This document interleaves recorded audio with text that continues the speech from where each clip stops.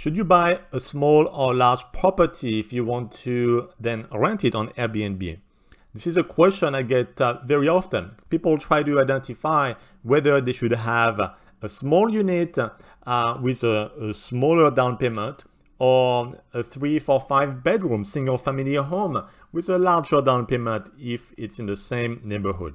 When it comes to Airbnb return on investment, size matters. You need to buy a smaller unit to make more money for the amount of cash that you put in.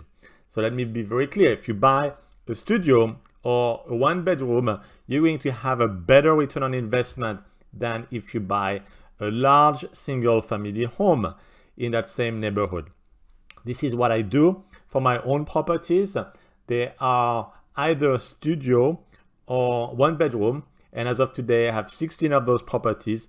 And each time I assess a 2 bedroom, a 3 bedroom, they don't have as good of a return on investment. Also, having a smaller unit gives you less headaches, less maintenance, lower risk. So you actually split the risk across multiple properties.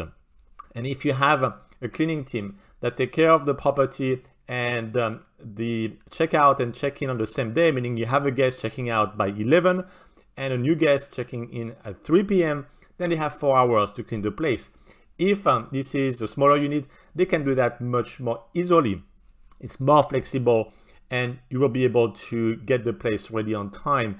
So you see, from a cash standpoint, financial standpoint, risk standpoint, maintenance standpoint, it's definitely much easier and better to have a smaller unit than a single family home.